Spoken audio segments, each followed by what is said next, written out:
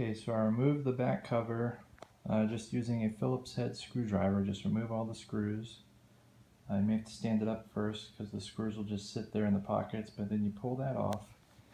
And you come down here to the right, there's your power cable, and right here there's a fuse that I pulled out with a flathead screwdriver, and there's also a fuse right here, and I pulled both of them out. These are the two fuses that I pulled out. As you can see, they're ceramic fuses, 6.3 amps, 250 volts. You can't tell if they're blown by visual, but you can tell by a multimeter. This is my multimeter, and I have the red in the resistor spot and the black in the COM spot. And then I turned it to diode mode, which is this symbol right here. Now to check and make sure if these two touch, it should go pretty close to 0. And it does. So when I do it to the fuses, let me show you what happens. Alright, so let's see what happens when I put the meter right here for this one. Good, so that's a good fuse. It goes to 0. Now let's check this one right here. Uh-oh, stays at 1. This fuse stays at 1, which tells me that this fuse is broken. So I am going to go to an electronics store in the morning and get a 6.3 amp, 250 volt ceramic fuse and put it back in the TV and see if it works. Ace Hardware, Ace Electronics. Got some new fuses at Ace Electronics. Slow blow, 6.3 amps, 250 volts, ceramic. Alright, we're back. Got the new screws. These were $4 for a 5-pack. Did see them on Amazon. Just make sure and get the slow cooking fuses. Make sure.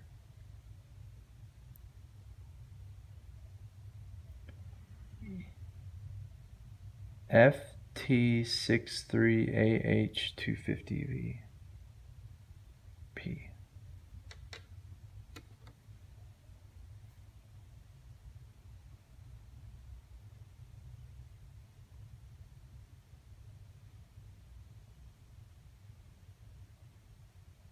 T6.3AH.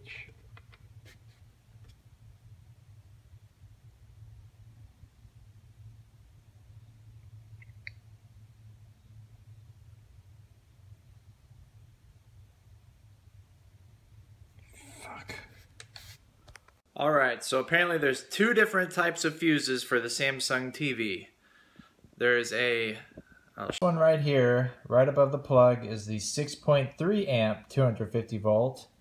And this one right here, next to these two capacitors, is a 3.15 amp 250 volt. And that's the one that's not working for me. So I get to go back to Ace Hardware and get the 3.15 amp fuse, but hey, it's a $4 box of 5. So if that fixes this Christmas tree light, if that fixes this Christmas light problem, then I'm good with that. There you are. Alright, I'm back. This is the 6.3 amp fuse, the original one, because it wasn't broken. Now I'm putting the new, and I tested it, 3.15 amp fuse.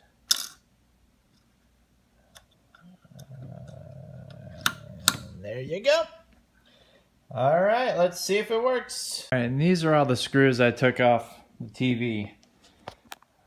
Turn the flash on. All right, and these are all the screws I took off the TV.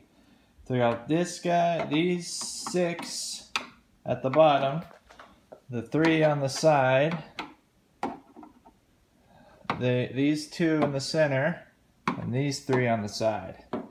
After that, the TV, you should just be able to pop off. You don't need to mess with these screws down here at all. I also had to remove this bolt right here to get the back cover off. Okay, so still no standby light. So I'm gonna investigate further. That's what we do here at Capo Java. We get to the root cause. I pulled out the 3.15 fuse, and now they're both showing up one on here. So it blew the fuse instantly. So that tells me that there's something else going on here. Okay, update. I got shocked. Plugged it in with the cover off, and I sat here and watched this fuse blow up. And then when I tried to get it out, it shocked me, and I'm not reenacting it. So I'm going to take off this power supply board and look at the bottom and start checking these capacitors to see which one's causing me all this grief and voltage. Taking a before video, taking out these screws, and then I'm going to use a small screwdriver to take out these if I have to. Just take out all the big screws with the box around them. Alright guys, it's up. Let's take a look. We're doing this together. Alright.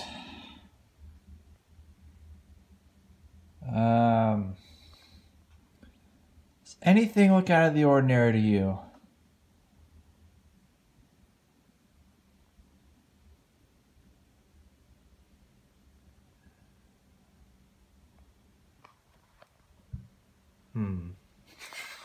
This right here, that little squiggly line, that's where the fuse is, and that's where it blew up. So I'm going to check the capacitors around it and ground them out, de-energize them using needle nose pliers, and start measuring some resistances or capacitance and see what's going on. Call me crazy, but I think I may have found the problem. At first I thought these capacitors were, I don't know, glued on somehow, secured, but I think they exploded and then went to the closest metal thing that they could find. Or I don't know, maybe not. Maybe that is supposed to look like that. To me, it looks like those things exploded. Okay guys, new development. I got a MESR 100, which is a ESR meter, and it helps to find bad capacitors on a circuit board. So I was using this to test. I pulled out the television power supply. This is what it looks like. Yeah, so you remember this guy? So I'm looking at all the capacitors, which are these black cylinders here, and I am testing the soldering points on the bottom using these two leads. So learned a little bit of circuitry, but we're going to get through this. We don't give up here at Capo Java, all right? Now, I've been looking at all this thing will tell you if the capacitor is good or bad if it's below a certain range. I'll go ahead and show you a good one and then show you the one that I think is causing the problem. Alright, so I'm gonna look at one of these two big boys here. Show you. So I have my meter. These leads are a little small on this, and I'm putting it one end on one end, the other on the other, and this is directly under those big boys, one of the big boys, and it'll show the reading, and this is reading the resistance, and as long as it says as long as it's below 200 microfarads, then it's a good capacitor, and it is. And see how the resistance is like 0.2.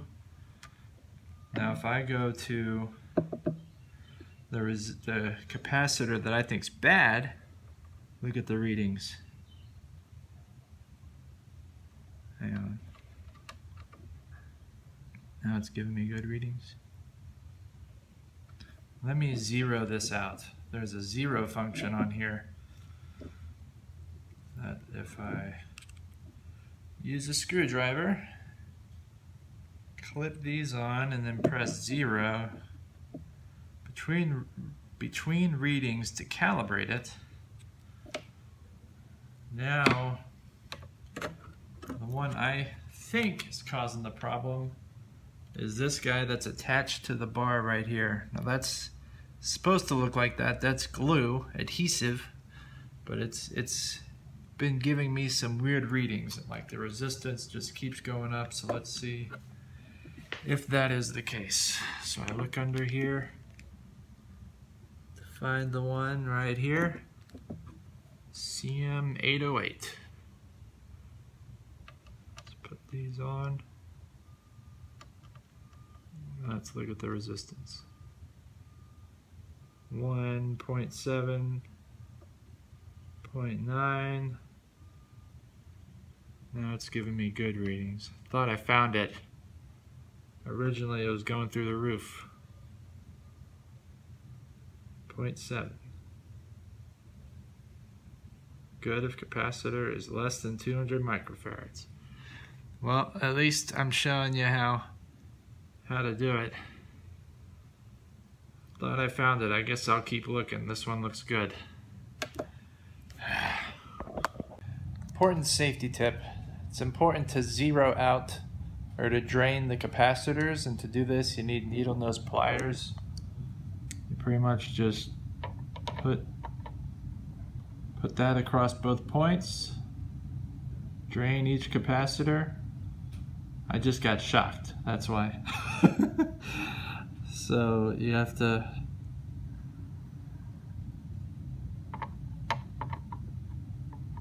put that across to drain the capacitors, because those things store electricity, that's what they do. And then to make sure that they're zeroed out and ready for measurement. Alright, that same resistor is acting up again. I need the video evidence to prove it. If I can set this phone up, that would be perfect. Alright, so I zeroed this out. Zeroed out, guys. That is the capacitor that is glued to this. Zeroed it out using the ESR meter. Legs.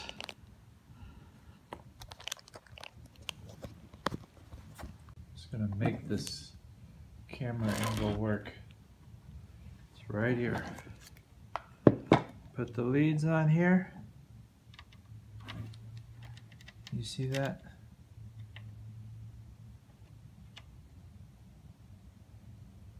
$25, $26, 1.28, 0.821, 72. It's all over the place. 29. Alright, I'm taking that capacitor out. Hopefully that captured that. Now let's get a soldering iron, take out this capacitor and compare. Alright, let's see if I know how to use a soldering iron. Oh my gosh, it's smoking. Wipe it on a wet sponge. Alright, got it out. Took forever, but geez. Alright, let's see how the capacitor looks now.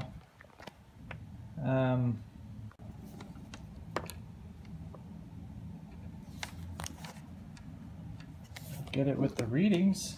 See how old cap's doing here.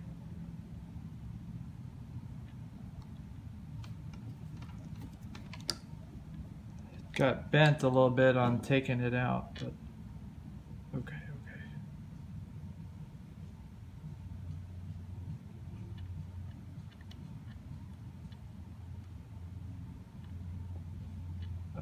I need the little other leads. Hang on. God. Alright, here we go. Let's see. This is the capacitor. It is a little... Capacitor? Please forgive my wife. What's capacitor, let's see, negative to negative. This is showing 23. Are these ones the water ones? Yeah, I might just 23 microfarads.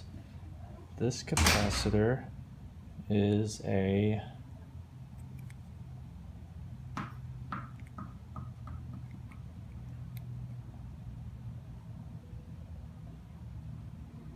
22 microfarads. So this capacitor is good. So I don't know what I'm doing, so I'm going to go buy a new TV. Correction, I know what I'm doing, apparently, but since it's the living room TV and we gotta have a TV, I'm out of time. That's how you check capacitors. And that's how you check a circuit board.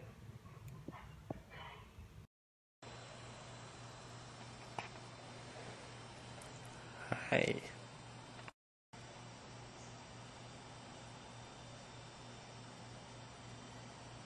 Hello. This camera cost me $500. Zap.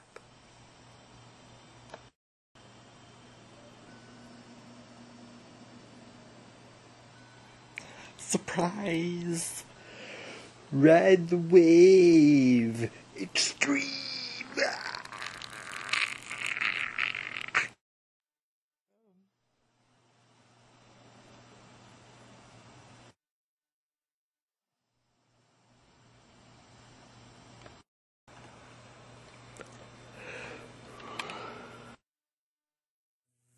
Zap. Zap. Zap.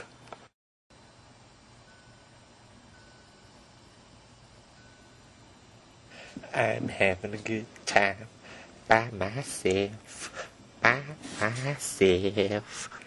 Do you want to have a good time with me? Hi. How are you? Can I buy you a drink? Shallow. Yeah. Yeah, the same, Morty. Yeah, the same. What I always get, yeah. So, what's your name? Ah, I like that. What country is that from? Oh, interesting, yeah. Ah, here you go. Man, you look great. You look really good. I just want to kiss you.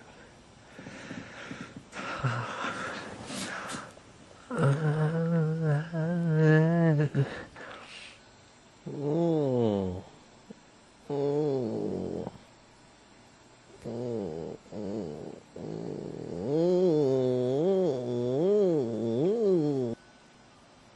Ah. Hey. Hey.